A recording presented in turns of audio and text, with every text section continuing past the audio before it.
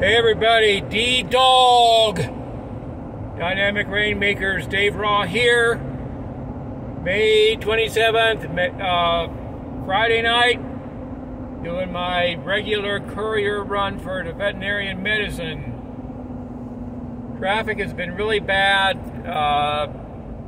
and of course, tonight being a Friday night, they tossed in one extra will call. And it was in a place that's really bad because they're doing construction work and all sorts of fun things. It put me back quite a bit. But other than that, so far I'm heading down to what would be my actual fourth stop tonight. This is down Fountain. For the last several nights they have been closed and no samples out. So I don't know if they're closed this week. But probably by the time I get down there anyway, they'll be gone. It's almost 5:30 and I'm supposed to be there at 5:33. Nope. Not going to happen. But anyway, that's what's been going on. Just doing my regular courier runs every night. Like I said, it's a Friday. And this is the start of a 3-day weekend, being the Memorial Day weekend. So people are out and being really crazy. They're trying to get home and they're trying to do other stuff, getting ready for this 3-day weekend. Sometimes this works, sometimes it doesn't. Sometimes traffic isn't too bad. It just depends on the way people are. I got a note from my contracting company, the one that's actually running this thing that I'm subbing under. No routes on Monday, so we have Monday off. I don't know, I doubt we get paid for it, but we have Monday off. Since we get paid by the route run. But that's just the way it goes. At least I'll be able to spend an entire day without having to do my regular 9 to 5 and my route.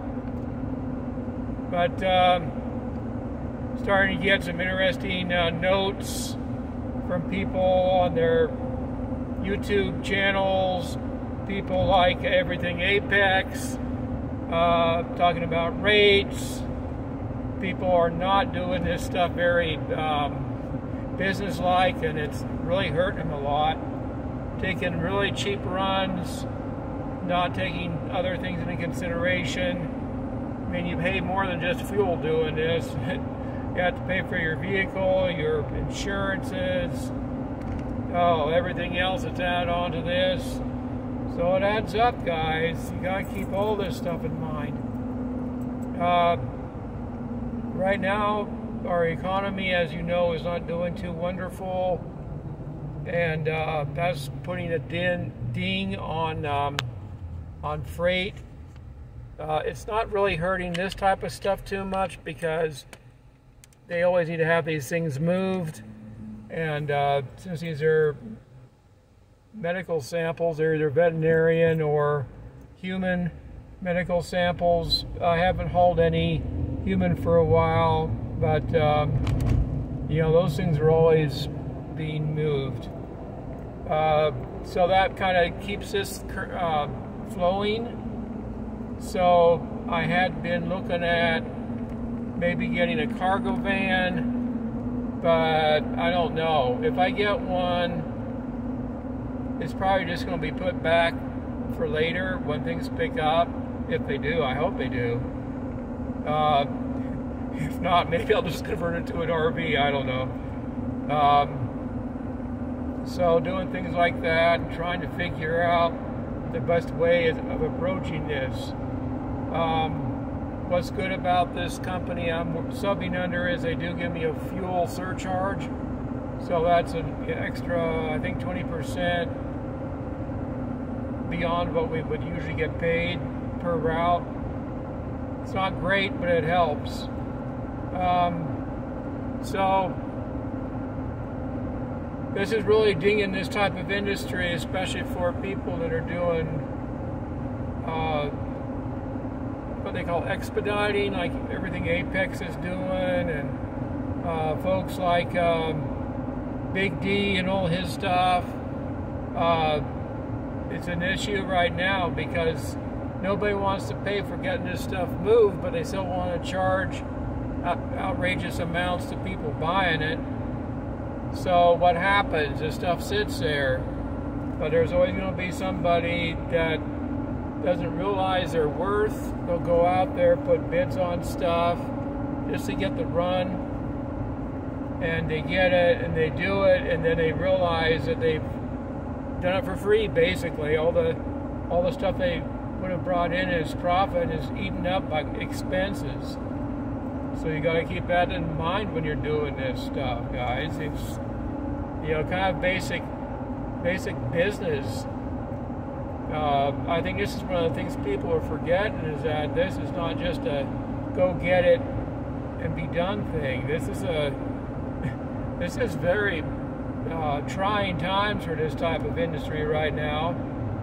And if you're at the mercy of dispatchers and the mercy of brokers, you're not going to do too good, because they're going to always go for the lowest bid, which most likely is going to be, it's a good bid for them because they keep their profits up because they're not doing anything in the way of actual moving stuff. But it really hurts everybody else, because some of these rates I've been hearing, somebody asked, well, is 65 cents a good amount per mile? Is 50 cents a good amount per mile? Well, you got to figure out something here. How much does it cost to go those miles? You can go out onto the internet and get basic information on wear and tear calculations for your vehicle, how much it's going to cost per mile. You can also try to figure out an overall cost per miles for your insurances, how much you're going to be paying for the actual loan on your van, if you have a note on your van or whatever you're using. And of course your gas. The gas is something that's no longer a somewhat steady thing. Well, it's steady. It's steadily going up all over the country, and the rates are they're really spiking. Something is just not right, but they're really spiking. Everything's driving it up, and those costs get passed on to us, the drivers, and also the consumers, because it's worked into how much they're paying for whatever is being moved, whether it be to an individual consumer or an actual company or whatever. So keep your expenses in mind. Just don't go out there thinking you're, oh boy, you know, I'm getting 50 cents a mile, woo. No. It depends on what your structure is. If you are using your own equipment, that's not good at all. And if you're driving for somebody and they're using their equipment, I don't know. It depends on how that's working out for the insurances and the fuel costs, how they work that into your contract that you're running under. So you got to keep all these things in mind. You know, a lot of people are sitting on their arse in the background not doing anything because they can't afford to take these really cheap rates, which are out there, and they're stupidly low. It's just, it blows me away that people are taking these stupidly low rates. I don't get it, guys. But if you get into a situation where you do a fixed route for doing, you know, maybe like what I'm doing, it can make sense. I'm not using a van or anything. I'm using a four-door Jeep for doing this stuff because I don't really need a lot of room for what I'm moving. But if I want to do light freight again or something of that nature, I'm going to have to really consider a van. I mean, I've been considering getting a van, but I just can't justify it right now. But like I said, if I can find one at a decent price that's in good condition, I might go ahead and get it anyway, just because I'll have it.